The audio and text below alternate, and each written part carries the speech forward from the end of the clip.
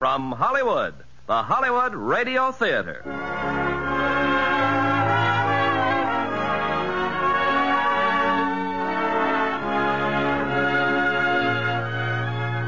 Starring Dana Andrews and Millard Mitchell in My Six Convicts. Ladies and gentlemen, your producer, Mr. Irving Cummings.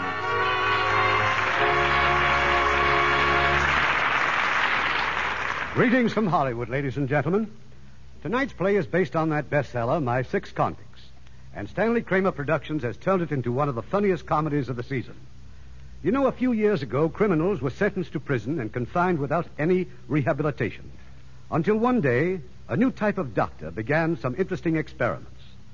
Starring in the role of the doctor, we have Dana Andrews. And co-starring in his original role, Millard Mitchell. Yes, tonight's play is a bestseller, and with good reason.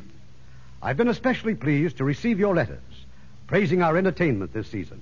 Now, My Six Convicts, starring Dana Andrews as Doc and Millard Mitchell as Connie.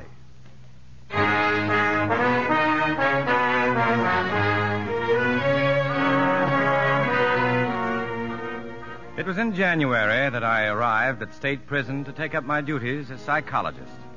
I had never been inside a prison before.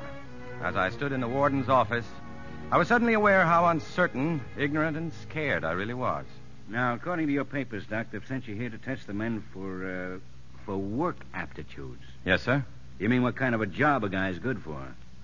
Well, what else? Well, general psychological advice for personality problems, percentile ratings, research. Now, all I'm required to do is supply you with office space, your meals, and convicts, right? Yes, sir.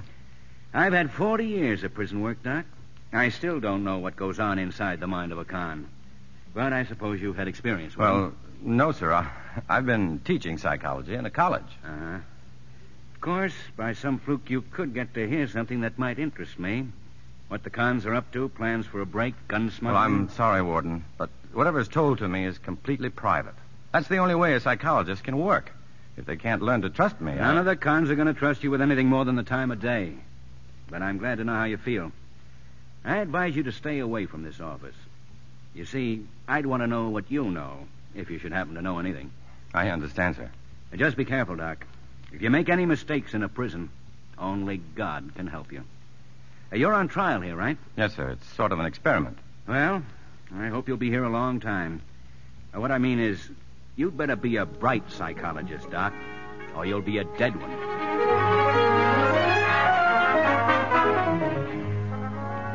It was routine for all new members of the prison staff to fill out a personnel questionnaire and to be photographed.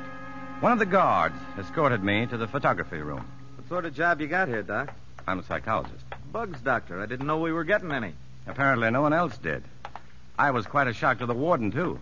Connie, come on, get ready. I'm all set, sir. Just show the gentleman in. Connie works the cameras. He's one of the top kick cons. He's in for opening guaranteed burglar-proof safes. See you later, Doc. All you got to do is sit down on that there stool. Oh, thanks. Turn around and face the light. You're squinting something terrible. Well, there's a light in my eyes. Yeah.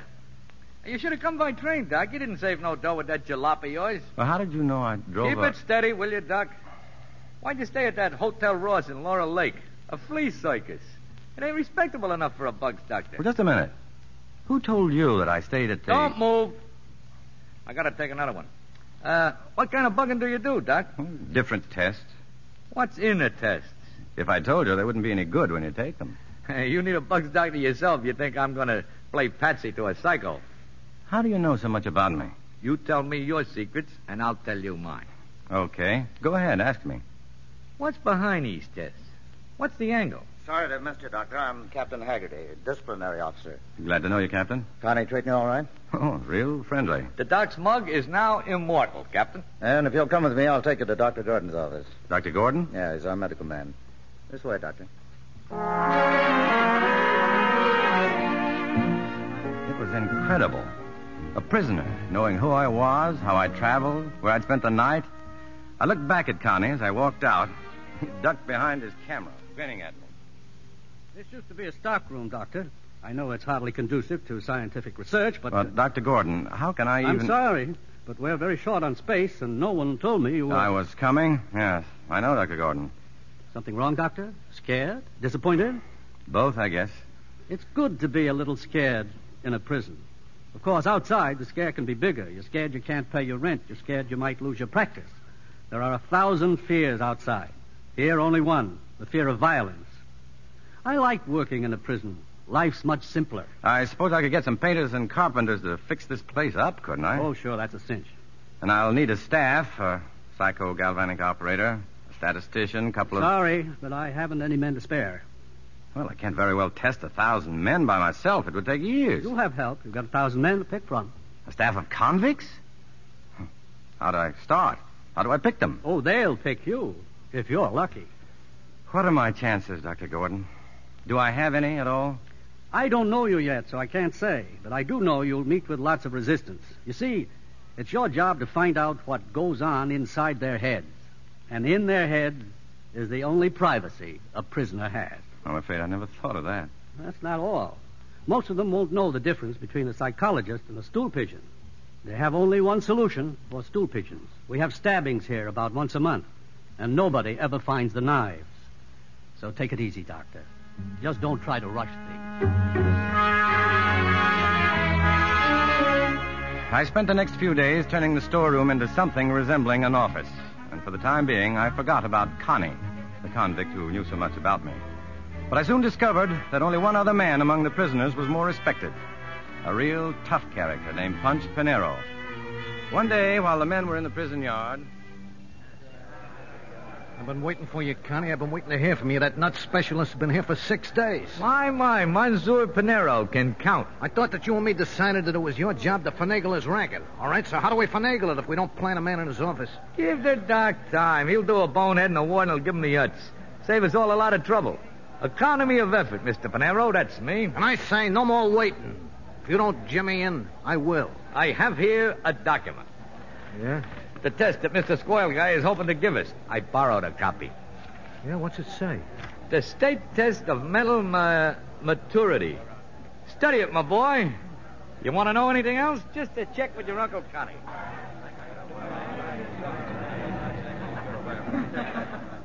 Look, Gordon, you don't have to escort me to lunch every day. I can walk across the prison yard. Well, if I were you, I'd wait a little while longer before I tried it alone.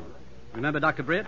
The dentist? Sure. He's been here 3 years. He still walks with a guard. I guess nothing's safe here. I got 2 crates of printed matter yesterday. The test I'm going to give them. One of the crates was open. Sure, the boys did that. Well, I could at least have nailed it up again. Then how could they let you know that they know what you're planning? By the way, have you got any assistants yet? No. And tomorrow I test my first group of prisoners, 20 of them. Well, good luck, Doc. Meanwhile, let's get some lunch. Yes, the following day was the big event. My first official contact with the prisoners. It lasted about 5 minutes. They started by hooting at me, and they ended with bedlam. I finally went to the door and called for the guards. All right, break it up. Break it up. Now line up. Line up, I said. Where you pushing? Still want to give him that test, Doc? Oh, not today. Take them back. Now get in line. Get in line. You should have done like I said, Doc. 6 guards and you'd have had no trouble. I was so sure. I was so sure I could handle them. Okay, you guys, now march. Move. And hurry it up. Hurry it up.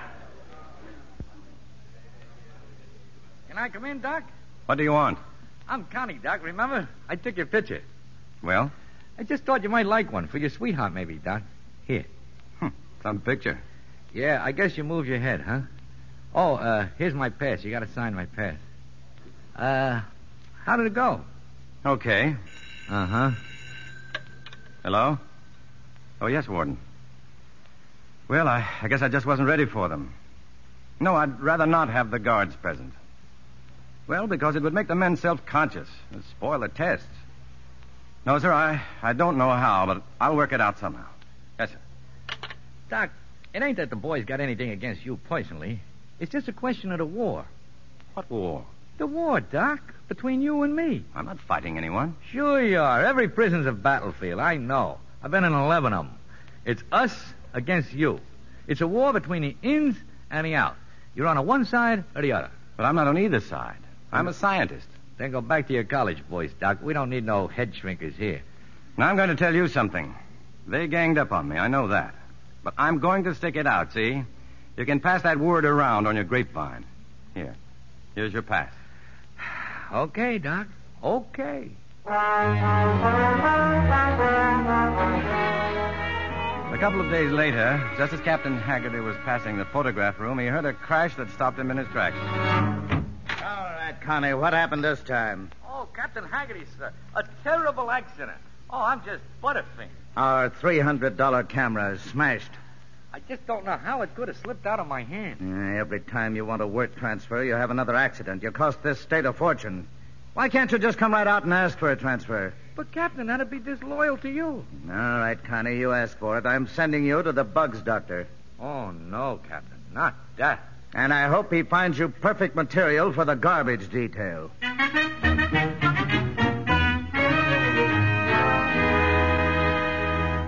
I got news for you, Doc. You just got yourself a new chief of staff. Me.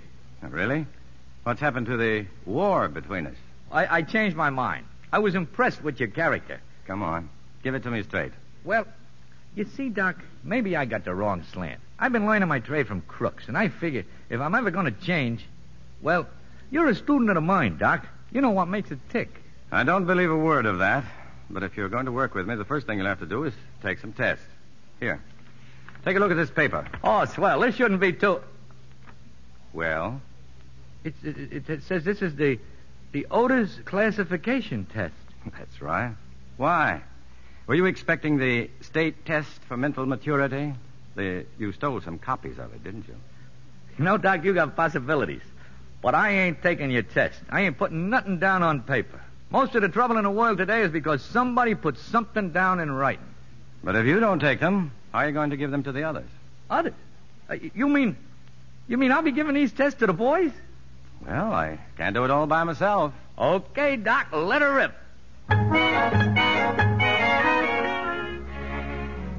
And so Connie, a safecracker, became the first of my 6 convicts.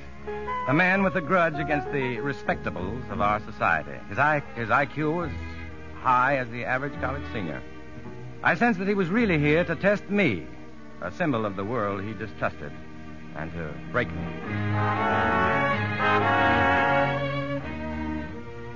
Well, a couple of months went by, but I was still afraid to attempt another group test, even with Connie's help. But if I didn't do something soon, my trial period would be up, and I'd be out. I decided on a roundabout way of showing the prisoners that I wasn't afraid of them. I made up my mind to cross the prison yard alone. I'm getting fed up with you, Connie. It's coming out of my ears. Every time I ask you what gives with the stoolie bugs, Doc, you clam up. It's too complex for you, Mr. Panero. Too complex. This is me, see? Punch Panero. Take it easy. Punch, he's coming. Doc, Bugs is favorite. Where's Kopak gone? Looks like Kopak's got something to say to the doc. Yeah? Well, maybe I got something to say to the doc myself.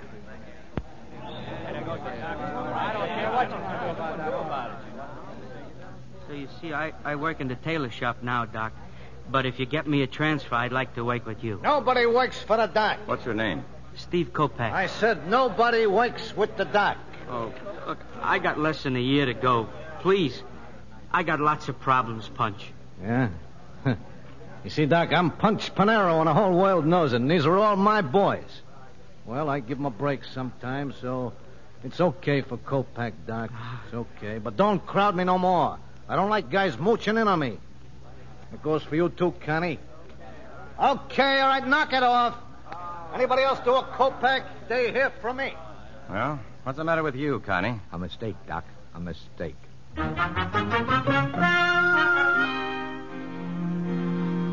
Kopak was a submissive personality with an average IQ. He'd been serving a 10-year term for embezzlement, but he was frightened of the world outside, the world he would soon re-enter. Don't you see, Doc? In life, I'm a big failure, so I become a crook. I steal some money, and the very next day I get caught. I'm a big failure as a crook, too. But I get out in December. What have I got outside? What have I... Doc, look, Panero. Hiya, Connie. How'd at it, huh? Well, if it ain't Friday the 13th. Something I can do for you, Panero? Maybe. What's the book, Connie? It's a study of the morphology of the mental defective. Oh, you don't say. Well, Panero? Well, Doc, all year I've been working on a machine shop, treading pipe, getting me little pinkies all dirty, see? So So I ask for a work transfer, and Captain Haggerty, he obliges me. You want to work here? With me? Yeah, with you, Doc, only I don't figure on working. I just want to sit on some feathers like Connie here. Reading them $10 books, that's some go, huh, Connie? He's a little on the microcephalic side, eh, Doc? What'd you call me? Knock it off. Knock it. Doc, is Punch coming in? Well, sure, if his IQ is high enough. Then I'm resigning. Oh, that's okay with me. But, Connie, I'll need you to give him the Otis test. Oh, that's different. I ain't taking no tests he's given. Well, I'm afraid that's the way it'll have to be. You heard what the man said, Punch. You ought to understand. You softened up a lot of hoods in your day, only this time I'll be softening you. Oh, yeah? I'll be seeing you, Connie. Why did you have to put me on the spot? I'm saving your headache, Doc. Punch wants in because he don't know what's going on, so he figures if you can't beat another mob, merge with it and take over. Hey, Doc, I got a right to change my mind, ain't I? Thanks, Pinero. Yeah. If you want to run out, Connie, and leave me to be the Doc's chief assistant all by my sweet self, why, that'll be just ducky. Well, Connie? I'd better hang around and protect him from his baser instincts. Come on, Mr. Pinero. I'll show you the setup.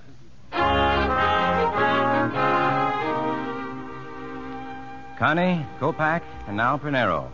A week later, I was ready once again to attempt a group test of the prisoners. And just before they came in, my 3 assistants stood around me. Kind of nervous, huh, Doc? No, I'm okay. Now, you're all going to act as proctors, understand? What's proctors, Doc? Well, sort of keeping the men in line, Kopak. This I'm gonna like. But you're not to help them with the answers, and you're not to show any expression of approval or disapproval. How do you want us to look? Impersonal, scientific. Huh? Well, the way Connie looks at me sometimes. Oh, like this? That's perfect. Now, ask the guards to send in our pigeons.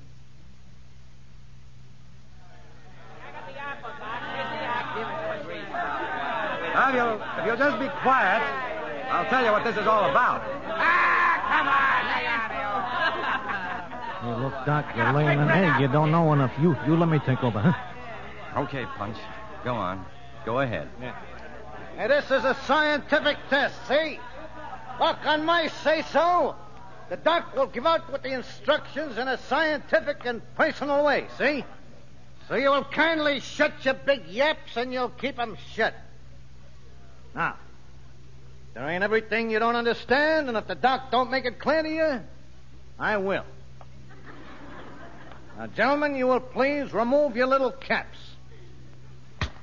I say, please remove your caps. Okay. That's better. That's fine. Okay, Doc, proceed with the analyzing.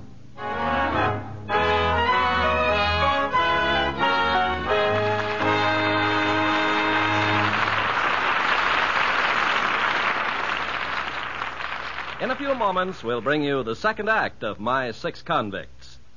Make a friend, and you make an ally. There's a thought for you to keep in mind, as many another American has. Perhaps one of our greatest ambassadors was the humorist Artemus Ward, who did a great deal to cement the friendship between America and England. In 1866, Artemus Ward arrived in London for a series of lecture tours, although he wasn't in the best of health.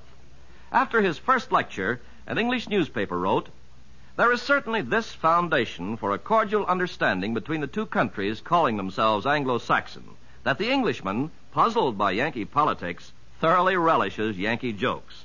When two persons laugh together, they cannot hate each other much, so long as the laughter continues." As Artemus Ward continued his tour, in his own humorous way, he criticized both England and America, and the cordial understanding grew between the two countries. Although his health grew worse, Artemus Ward refused to abandon his tour, and he didn't stop until he collapsed in the middle of a lecture. Within a few days, he was dead, at the age of 33. In announcing his death, the London Observer said, "Artemus Ward never used his great powers of humor for that biting purpose which is implied in the word sarcasm. He's been a man not only of humor, but of good humor. There is no man among us who does not feel that he is the better for having known him. Since his landing in this country, he was taken by the hand in a feeling of brotherhood between our two countries." So it was that Artemus Ward proved to all America that by helping others, you help your country. Now our producer, Mr. Irving Cummings.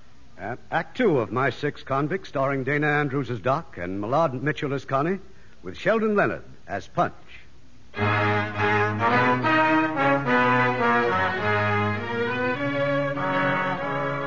Thanks to Punch and Connie, the group test was quite successful. Out of it came proper work assignments for more than a dozen men and another assistant for me, a young fellow named Scott. Oh, it's perfectly true, Doctor. I'm here on a phony rap. The result of gallantry, stimulated by family tradition and too much whiskey. I protected a young lady who insisted on running over a policeman. You got to see him pitch, Doc. He beat the Sheriff's All-Stars last year, a no-hit game. I see you are an artist, too. This is yours, isn't it, Scott? Just a modest bit of doodling, sir. Well, put in for a work transfer. I'll speak to Captain Haggerty. You taking the kid in with us, huh? He has a very high IQ, Punch. Anybody takes a rap for a dame, he ain't got no IQ. Hey, look, Punch. It's you. Scotty drew your picture. Hey, let me see that drawing. Yeah, it sure is you, Mr. Panero. Look at this. A rod in each hand scaring a bunch of little kids. That's a lie. I don't frighten kids. I like them. All my life I like kids. Yeah, what about all those kids whose papas you knocked off? Hey, Punch, cut it out. Cut it out. that cutting in his needles. All the time, the needles. I said, let him go. What's the matter with you? I got only one thing to tell you, Doc. Don't ever touch me again. Then cut out this brawling. And that goes for you, too, Connie. Like I said, don't ever touch me again. Things stayed fairly quiet for the next couple of weeks. I was able to leave the men alone now, knowing that a reasonable amount of effort would be expended with, well, reasonable results. Hey, Connie, about this book you give me to read, I just read here why I'm here in a can. It's my boys. It was all their fault. My boys, they're all delayed morons. When I get out of here, I'm going to give the whole mob the IQ. Where, in Italy? You're going to be deported. Ah, the dirty filthy... No cussing, Punch. Remember, the doc says swearing is a symptom of certain types of Psychosomatic Bookmaking Company. James T. Connie speaking. What odds are we giving on a ball game? 10-1 we win, even money the sheriffs get a goose egg, and 5-3 we out hit them. Okay. Hey, Punch, put down Driscoll. $10 on the game. Check. Well, with a quiet little place, like a library. What do you want here, Dawson? I'm planning on joining the staff. See the Harvard tie? You ain't trouble in this joint, and I'll personally... Good morning, Pathological Bookmaking Corps. Hold the phone. Hey, Punch, Packy wants to know what odds on how many sheriffs get spiked. Well, I tell you, Packy, it's even money they... Knock it off. Dementia Dan's coming. He's got Randall with him. Oh, this is why my phone's been busy all morning. Wrong number, Doc. We had more wrong numbers all day. Well, men, I've been getting us a new assistant. You all know Randall here. Sure. Hi, Hello, Randall. Get him a desk, will you, Punch? Well, what do you want? My name is Dawson, sir. I had 2 years in college, and I thought I could be useful, too, like Randall. Well, Randall makes my 5th assistant, and I hardly think... Oh, college man, huh? All right, Connie, line up the test for Dawson. If that's the way you want it, Doc. Any reason why I shouldn't? No. If that's the way you want it.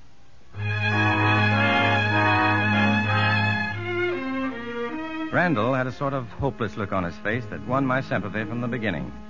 As for Dawson, he was a psychopathic killer. Unlike Punch, who was violent in order to gain power, Dawson had killed for the sake of killing. The time came when the 6 were reduced to 5. Kopak, having served his term, was now a free man again. But saying goodbye wasn't easy. But I got no place to go. For 10 years, this has been my home.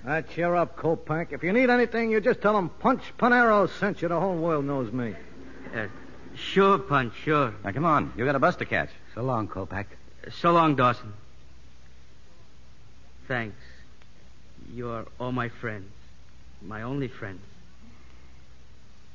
What am I going to do without you? Oh, there'll be others, Kopak. I've been in here for 10 years, Doc. Randall, ain't you going to say goodbye? Randall? Oh, yeah. Goodbye, Kopak. So long, Randall. I'll do my best, Doc, I promise. And it won't be as tough as you think. Remember, you're just as good as the next man. Good luck, Kopak. Goodbye, boys. My only friends.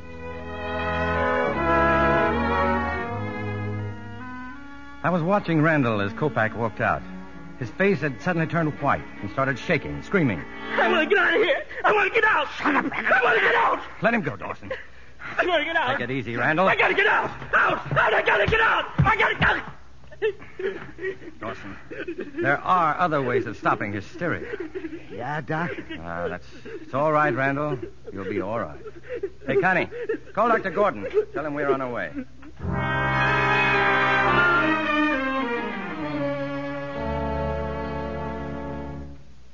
What about him, Doc? How's Randall doing? Dr. Gordon says there's nothing wrong, Connie, organically. But Randall still can't talk, huh? It's called hysterical mutism. He's lost his power of speech. That's how come you're going to try that hypnotism stuff, huh? All right, Connie. Who told you? Told me what, Doc? I'm doing a hypnosis on him first thing in the morning. Hospital, huh? No, in my living quarters. What are you going to do to Randall, Doc? Try to get him to talk, of course. You do something like that, and a fella's going to say what's on his mind, huh? Without knowing it? That's right. Doc. Why not? It's too dangerous. You may hear something you wouldn't want to hear. Get back to work, Connie. I'll be at the hospital. Punch, Scotty, I want a word with you. You get Randall to talk yet? Tomorrow morning. Where? Next door, in the doc's room. If that Jack Dawson finds out that Randall's going to talk... I got an idea. We're going to need help, Punch, from the plumbing repair department. Tell him Doc's sink won't work, his wash basin, and to bring a mic along. The rest I'll handle myself.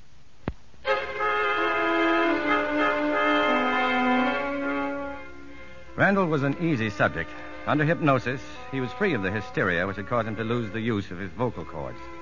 I asked him several basic questions, among them why he'd been sent to prison. I needed money for my wife.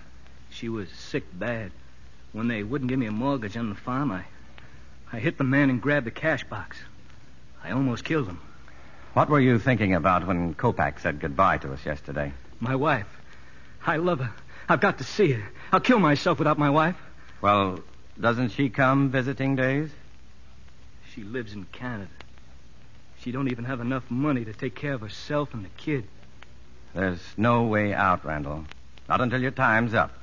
You know that, don't you? Doc, I gotta tell you something. I gotta tell you. You're the patsy, Doc. The front man. Me and Dawson, we're gonna break out, Doc. I've got to. My wife, I gotta see my wife. A break? When? I don't know. I don't know when. You and Dawson? Who else? No, I don't want to know anything more about it. Close your eyes, Randall. Go to sleep. When you wake up, you'll forget that you told me anything. Understand? Forget. You'll feel fine. You'll forget everything, except that you're able to talk again. Now, go to sleep, Randall.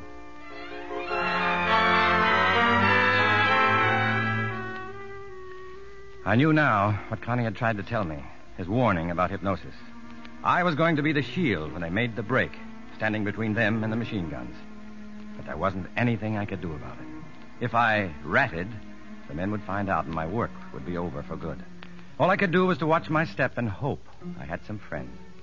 When Randall awakened, I took him to the hospital for a day's rest. Then I went back to my room, and there, a few minutes later, I made a strange discovery. Hey, Connie, come in here, will you? I hear you got the kid to talk again. You've done a great job, Doc. Thanks. I'm going out for a while. While I'm gone, my room could do with a little rearranging. Those files should be closer to my desk. I want the bookcase moved against the wall. I'll be back later. Why, sure. Punch, Scott, come on. You heard what the man said.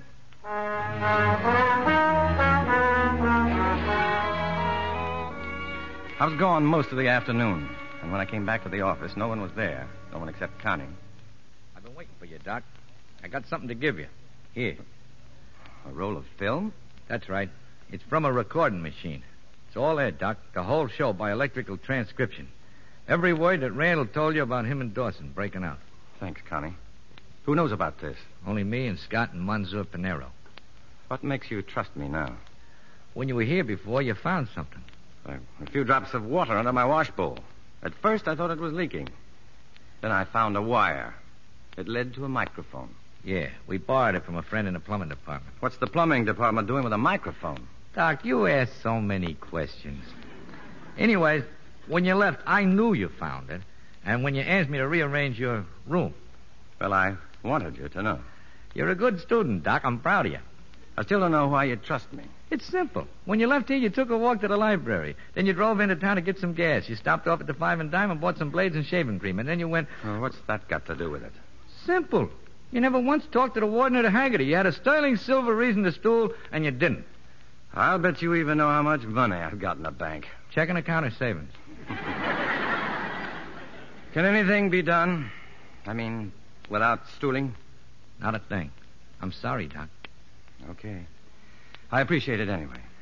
Well, you can show your appreciation by not asking any questions if we're a little late to work day after tomorrow, and by giving me and Punch and Scott 4 passes. 4 passes? For 3 of you? Made out to the bearer and good for the yards and the shops.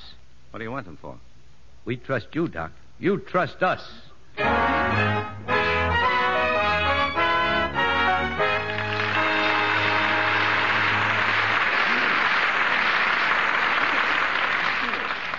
We'll continue shortly with Act 3 of My Six Convicts.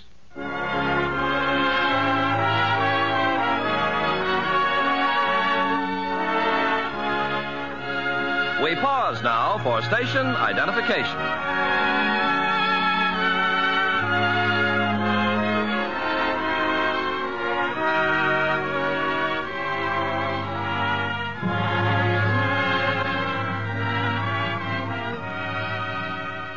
Curtain rises on Act 3 of My Six Convicts, starring Dana Andrews as Doc and Millard Mitchell as Connie, with Sheldon Leonard as Punch.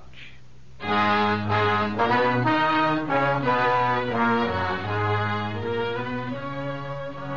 4 passes Connie requested had nothing to do with Dawson's plan for prison break. It was months before I learned that they had used the passes to smuggle Randall's wife into the prison and out again. How they arranged it, I'll never know. But it was an operation worthy of the FBI, Dick Tracy, and the Joint Chiefs of Staff. Hello, boys. Hello. Well, Randall, you're feeling pretty chipper again, huh? What did it? Oh, nothing special, Doc. It just came over me all of a sudden, Doc. You see, last night I thought and... You went over your entire situation, huh? Oh, that's just what I did, Doc. And you got an insight into your problem and made an adjustment to reality. That's it, an insight. Well, you see, man, that's what psychology does for you. It helps people to acquire insight.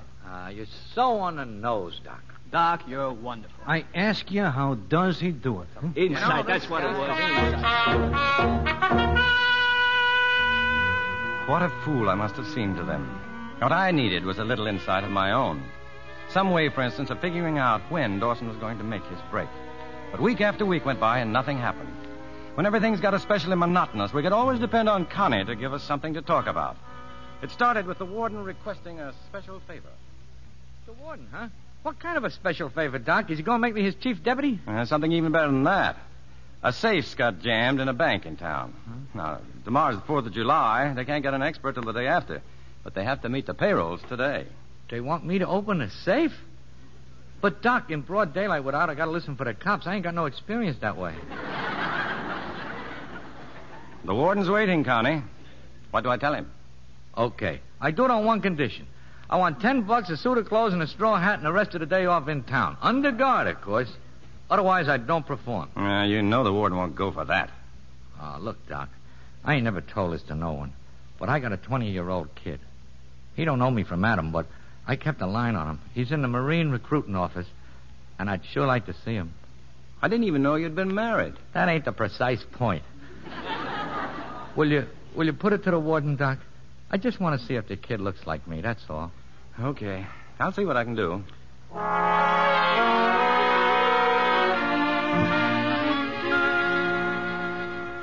What did he say, Doc?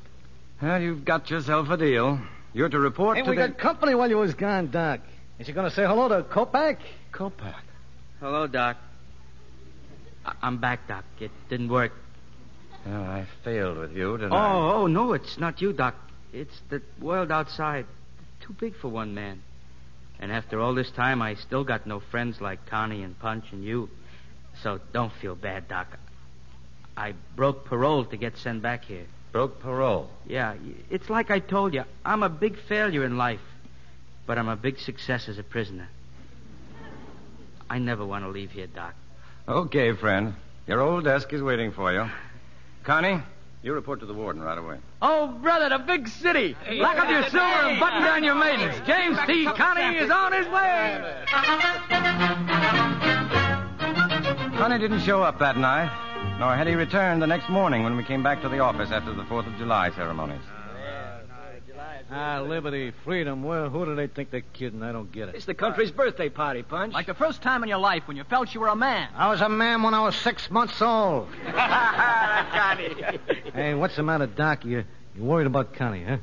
I told you he wasn't coming back. Who ain't coming back? Hey, I told you he was coming back. It was a dream, boys, a dream. When I left here, I was riding in the front seat of the warden's car, puffing a big cheroot and waking a siren for all it was worth. Get out of the way for James T. Connie. Well, all right. So what happens? Come on. Well, we get to the bank, see? The joint's crammed with legit characters wearing vests and pinched noses. Yeah. Tearing my eyes away from a blonde stack of wheat cakes and figuring I got to make a deal with the suckers before and not afterwards, I says to the big cheese, get me a chair, will you, Punch? I'm wore out. Yeah, sure. Give him a chair. This one here. Sit down, well, Connie. Thanks. I says, look, cousin, I get out in about 3 years. Now, how about me coming back and collecting about $100 for this job? A kind of honorarium. It's for $100. When he says no, I says, okay, cousin, have it your way.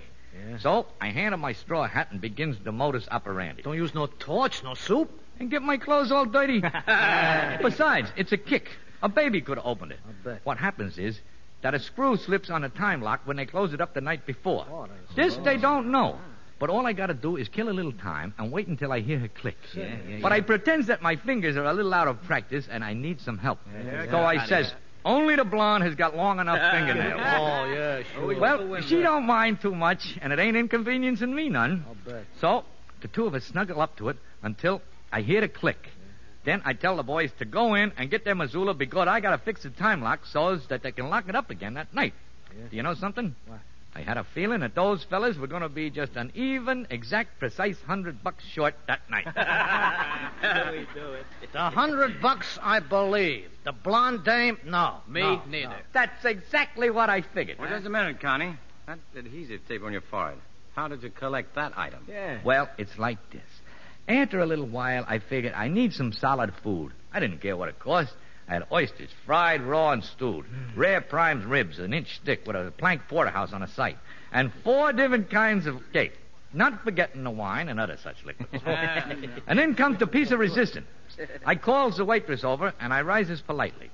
I gives her all the dough I have left, which takes care of the tab, and a large honorarium. Then I says, baby, will you return the favor? She says, well... And I says, will you give me a kiss? Now, she ain't the giving kind. So I establishes my identity, explaining that the world is full of skeptics who don't believe nothing without evidence. And that it wasn't the kiss that counted, it was the lipstick that counted. Oh, well, the evidence. Where's the evidence? Come on. Okay, Doc, you may now remove that hunk of adhesive tape. Hey!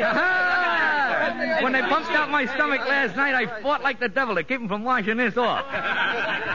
And now, you skeptical cons, let's get on to work on those correlations. Well, say, Connie, what about your son?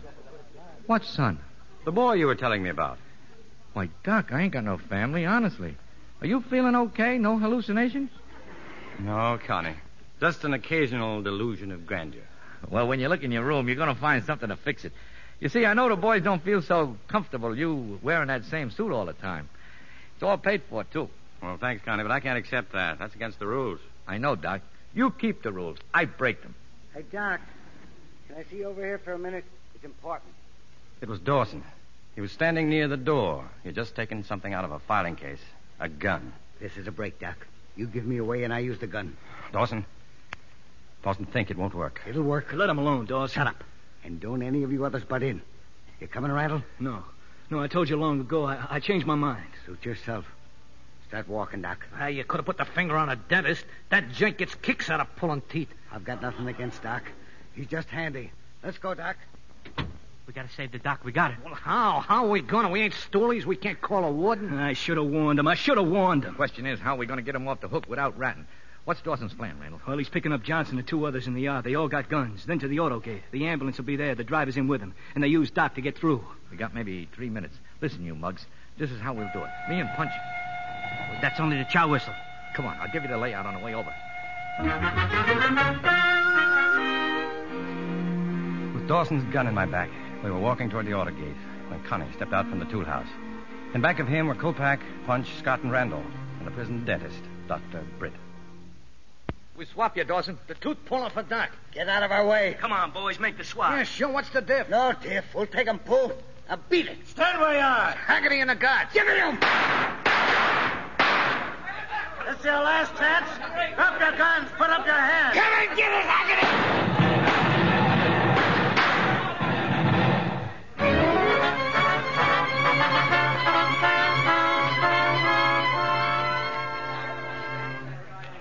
Looks like we got them all, Captain. Yeah, how many hit? 1 winged and 2 dead over there by the shed. Okay, march them all to solitary. Captain, we had nothing to do with this, honest. That was the truth, Captain. All we did Shut was... up. Just a minute, Captain. These are my men. They were trying to help me. That's right, Haggerty. Like I said, Doc, I had nothing against you personally. Thanks, Dawson. Which men are yours? Panero, Connie, Scott, Randall, and Kopak. Kopak? Doc, where's Kopak? Kopak's dead. He was right in the line of fire. Kopak. Can I take my men now, Captain? Okay, take your men.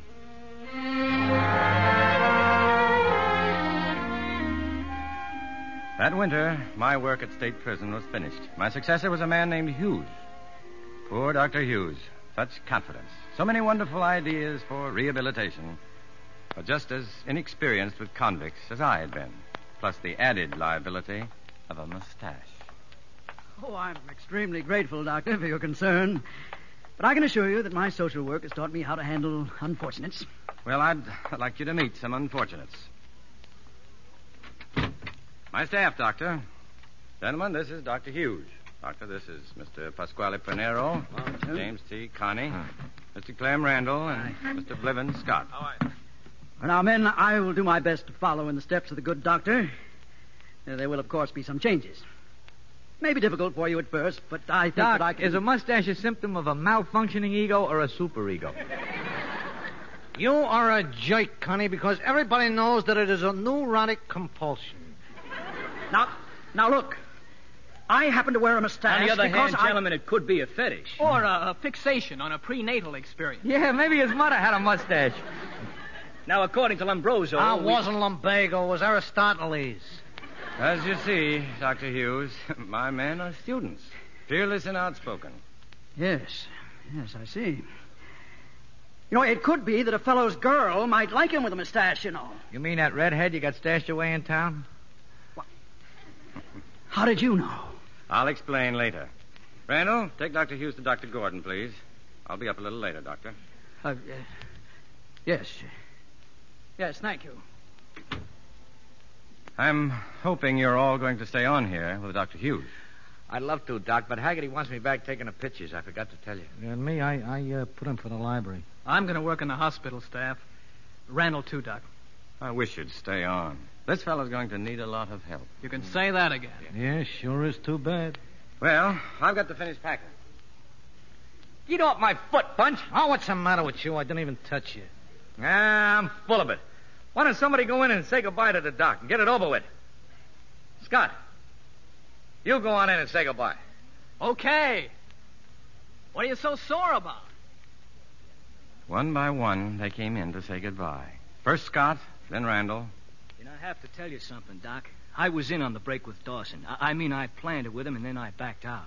I'm glad you did, Randall. Well, it was partly because of you and because of something else that happened. You see, my wife was... I'd like to tell you about it, but I can't. Well, getting inside sure helped, didn't it? Yeah. Great thing, psychology. So long, Doc. I'm going to see your wife. I'll give her your love. Oh, thanks, Doc. You can count on my plugging along with the new guy. No use wasting what we did. Scott's going to stay on, too. Thank you, Randall. Okay, Punch. Go on in. Well, Punch, good luck. Yeah. Hey, look, I changed my mind about that new squirrel with the mustache. Somebody's got to line him, and, well, them other jakes, they're all running out. Thanks, Punch. Yeah. Hey, look, sometime you come to Italy, eh, Doc? I'll set you up right there. Big castle, lots of dames. And all legit, Doc. I'm through with the hood, see? I got plenty of dough. I don't need nothing no more. I'm glad to hear that. Yeah, you come to Italy, eh? You just ask for Punch Panero. Everybody in the world knows Punch Panero. I remember that last walk out across the yard to where my car was parked. I remember trying to figure out why Connie had avoided saying goodbye, and how grateful I was that at least some of my men had learned to be loyal, not to a gang or a leader, but to a job, and in a small way to society. Yes, I had hope for their future. Hey, Doc. Hiya, Doc. Connie, what are you doing out here? Seeing you off. I fixed it with the warden. Well, I was kind of wondering. There ain't no justice, Doc. Took me all this time to get you nicely broke in, and you take a powder on me. And now I got to start all over again with that mustache gup from the Harvards. Then you're going to stay on with him. Who else can do it? Well, drive slow, Doc. I don't want you to get no ticket. Right, you've got the wrong car, Connie. Me and the boys. Oh, now, wait a minute. A new car? I told you before, it's against the rules. I can't accept this, Connie. But it's legit. Bill of sale and everything. The warden checked it all over. I'm not taking it. Then you're going to have to walk, Doc. We had to turn in your old car, and I got no idea where it is right now. So if I were you, I'd just... So long, Doc. I'll keep my eye on you. And if anybody don't ever treat you right, why...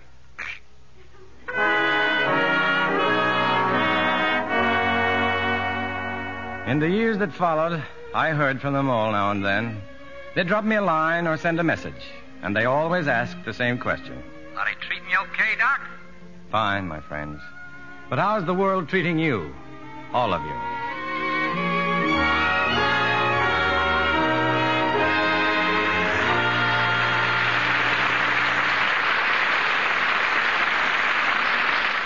In a minute, our stars will return.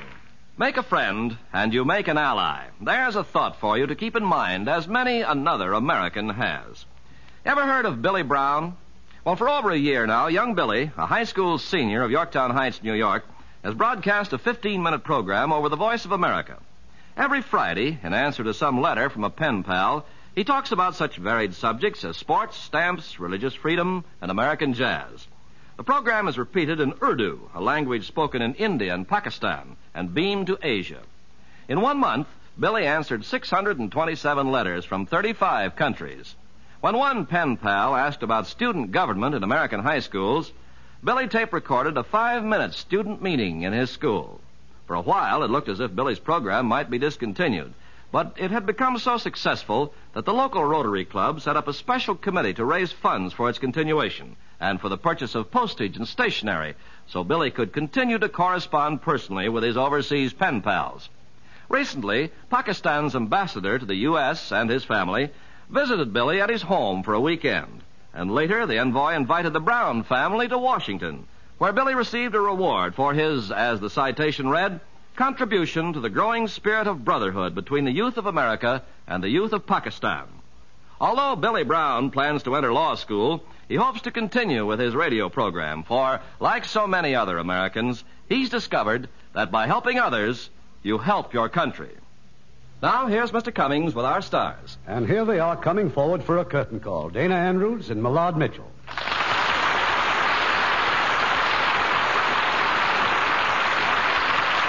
Well, we're delighted you boys got off with such light sentences. Yes, that prison work is a little too confining. We all agreed on that, Dana. Millard, may I welcome you to the Radio Theater? Thanks, Irving. I've enjoyed it immensely. Don't miss Stanley Kramer's new production of Four Posters, starring Rex Harrison and Lily Palmer. It's a honey. I saw you at the preview, Millard, and I agree. It's a wonderful comedy. Yes, indeed. And Dana, I've heard raves about your exciting new Columbia picture, Assignment Paris. Oh, thanks, Irving. It's very exciting because it's founded on today's headlines, the efforts of a newspaper man to free an American held on false charges for the communists. That's as timely as our play for next week, Dana, because it's the story of the fight against communists on the home front and the tragedy and anguish suffered by a family when one son is discovered to be under the investigation by the FBI. It's Paramount's stirring drama of My Son John. And as our stars, John Lund, Fay Bainter, and in his original role, Academy Award winner Dean Jagger. That'll be a great show. Good night. Good night. Good night, and thanks for a wonderful evening. This is Irving Cummings saying good night to you from Hollywood.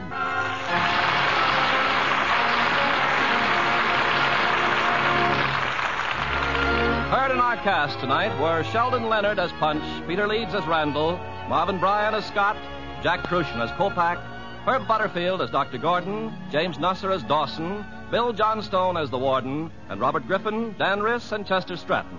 Our play was adapted by S.H. Barnett, and our music was directed by Rudy Schrager.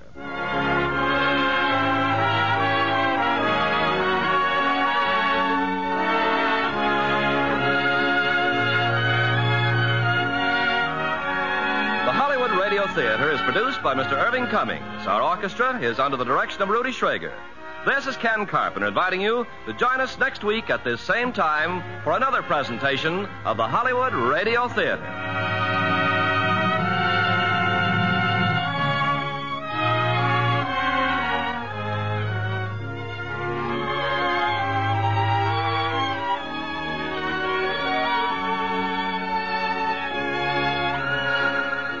Hollywood Radio Theater is a presentation of the United States Armed Forces Radio Service.